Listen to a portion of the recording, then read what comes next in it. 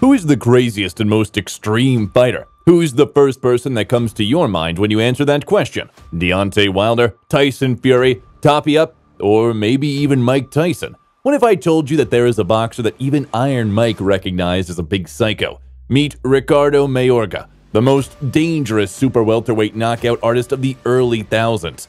Ricardo is famous for his powerful punches, incredible stamina, and all this he managed to combine with a terrible lifestyle. He allowed himself to smoke in the ring. Before the fight, during press conferences, he spoke with a bottle of beer, often went on binges and changed women like gloves. And with all this, he constantly showed an unbelievable level of physical preparation. Ricardo never denied himself anything, both in terms of entertainment and statements.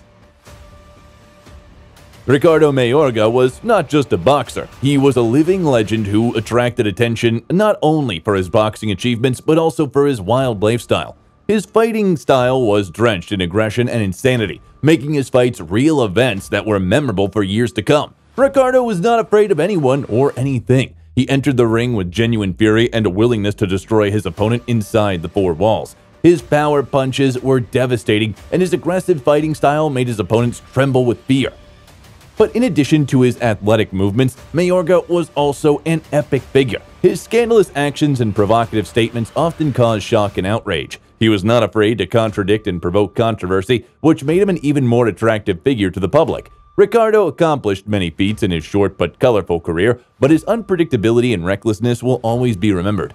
He was a fighter who knew no limits and fear, and his name will always be associated with madness and indomitable passion for boxing. Such is Ricardo Mayorga, a boxer who denied himself everything except his indomitable thirst for victory. And while his short but exciting story has left a deep mark on the boxing world, he will always be remembered as a man who lived by his own rules and never compromised. During the 1970s, Nicaragua was in a state of social and political instability that had a significant impact on crime rates and life in the country. In the face of government suppression and repression, some citizens turned to violence and crime as a means of expressing their unmet needs or protest. Street robberies, house robberies, thefts, and other crimes were widespread. Along with political instability and increased crime, Nicaragua's economic situation was also unfavorable. The country faced high levels of poverty, lack of jobs, and limited opportunities for social mobility. This created an unfavorable environment that contributed to increased crime and difficulties in the daily lives of the population. The hero of our video grew up in such conditions. Even then, he learned the main rule in the land of atrocities from childhood: the strong gets everything and the weak get nothing. Ricardo realized that he could only get rich if he became an athlete, and he chose boxing. Because in street fights, he was always known for his knockout punch, and sport was his opportunity to get off the streets. We play hockey in Nicaragua, but we use machetes instead of hockey sticks. Ricardo Mayorga. Back in 1993, at a young age, he made his professional boxing debut. Most of us, driven by a thirst for fame and recognition, face obstacles and setbacks in the early stages. Ricardo was no exception. Boxing in Nicaragua and Costa Rica, he suffered several losses. This is a standard situation for many Latin American boxers who, seeking a better life, step into the ring against any opponent despite the risks and little financial support. However, Ricardo Mayorga did not give up. He aspired to greater accomplishments and decided to make a change. In 2001, he moved to the United States of America, a country famous for its boxing opportunities and competitive environment. It was a decisive step in his career. In 2001 to 2002, Ricardo Mayorga faced the unbeaten and talented prospect Andrew Lewis. These bouts became cornerstones in his boxing journey. In the first fight, due to an unfortunate clash of heads, the fight was declared a no contest. However, this did not shatter Mayorga's determination, but only added to his perseverance and toughness. Let's look back at the major episodes of his career to get an even better picture of what kind of character he is. Aside from drinking at training camp and smoking cigarettes at press conferences, Mayorga was very much into trash talking. And in one of the main fights against Forrest, he talked a bunch of and promised to knock him out in the first half of the fight. The first round of the confrontation turned out to be quite chaotic and was remembered by an unexpected thing. The favorite of this fight, Vernon Forrest, suddenly fell to the ground. The whole hall was shocked from the unexpected turn of events. The second round was already under the dictation of Vernon, except for the middle, where Ricardo Mayorga again managed to knock Forrest down with a punch to the back of the head using his forearm. The referee did not react to this, which made Forrest furious, and he was determined to regain his position after 2 knockdowns. Ricardo Mayorga, a street fighter with undeniable instincts, could perfectly sense his opponent's fear, confusion, and other mental problems, like a shark that smells blood in the water. Already at this stage, he realized that this fight was in his hands. As a result, he continued to pressure poor Forrest. The viewers were shocked to see such an underdog mercilessly beating the world champion like he was just a kid. Vernon tried to join Ricardo's game of taking punches to the face and started hunting for Mayorga's head, and that was his downfall. In the 3rd round, Forrest was down again, and you could see in his eyes that he was like a child in a stressful situation. The referee noticed this and decided to stop the fight. Thus, Ricardo Mayorga won the victory and became the winner of the Ring Magazine Award for the Upset of the Year. 6 months later, they had a rematch, which became the fight of the year. What the spectators of the arena saw that night was forever marked in their heads. Both fighters came to the ring determined to win. Forrest, tenacious and hungry for a rematch, was ready to show that the loss in the first fight was just an accident. Mayorga, on the other hand, was eager to reassert his superiority and rise even higher. The second fight proved to be a real spectacle filled with unpredictable twists and turns. Both fighters showed courage and were uncompromising in every round. Punches flew in both directions and adrenaline filled the arena. Boxing experts and fans felt the tension that the athletes themselves felt. However, this time, the outcome of the fight was slightly different from the first meeting. Vernon Forrest showed determination and hunger for victory, which affected his performance. He was able to control the rhythm of the fight and use his technique to counterattack Mayorga. The bout continued at an exciting pace, and each round enthralled the spectators. By the middle of the fight, it was clear that Mayorga was too unpredictable and uncomfortable for Vernon.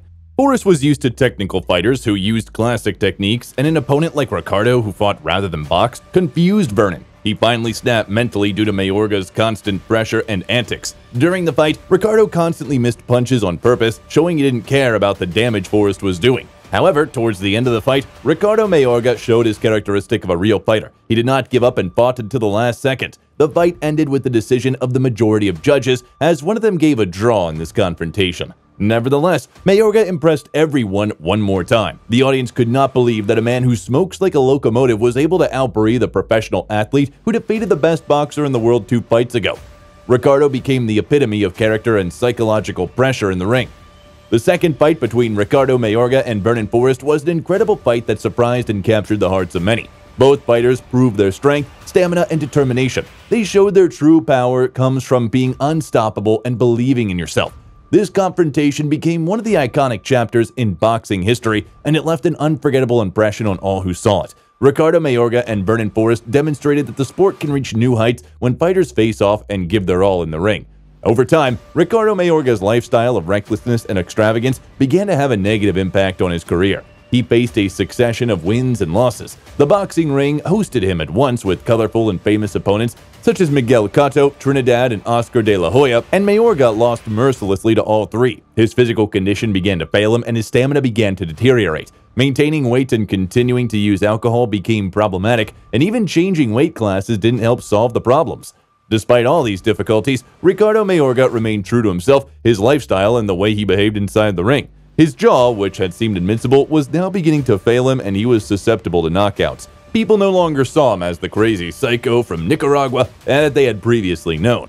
For a while, Mayorga resembled a young Robert Duran in his behavior, fighting style, and unfamiliarity with the English language. Thus, during his careers, Ricardo Mayorga faced many challenges related to his lifestyle and bad habits. These bad factors affected his physical condition and abilities in the ring.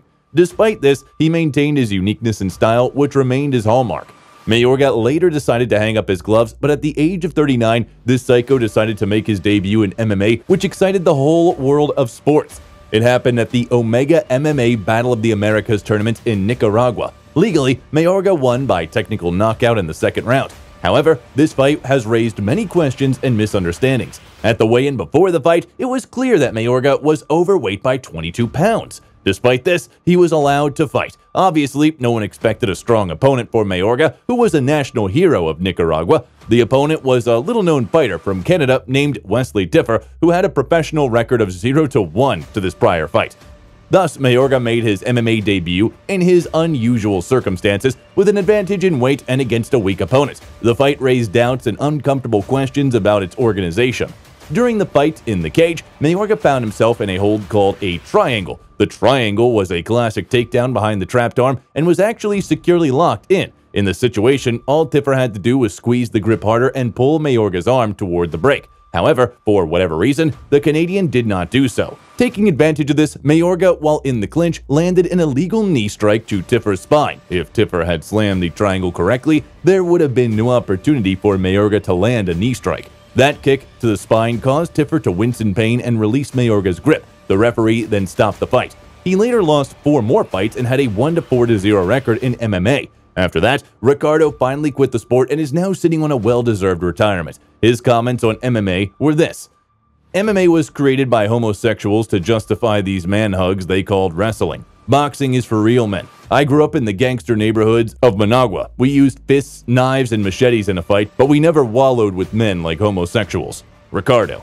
That's what made Ricardo the public's favorite. He took responsibility for his words, got drunk before a fight, slapped his opponent's wives. He did what he wanted to do, with who he wanted to do it with. He didn't even care about boxing. He just wanted to fight, and he did it with great pleasure. Ricardo Mayorga will be remembered in the boxing world as the man who proved that you can make it from the streets to the top without losing the very person you were on those streets, even if not the most pleasant, kind, and adequate. But still, Ricardo was real. There are very few characters like that nowadays. Many use trash talk purely for the sake of promotion of the fight or in an attempt to intimidate their opponent, although they themselves do not believe in their own words. At the same time, Ricardo was cursing at his opponents because he genuinely disliked them. He knew that he would have to answer for the words he spoke.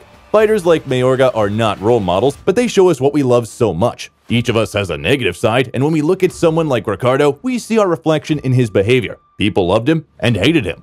Thanks for watching. Hit the jab on the like and subscribe button. Bye. See you soon.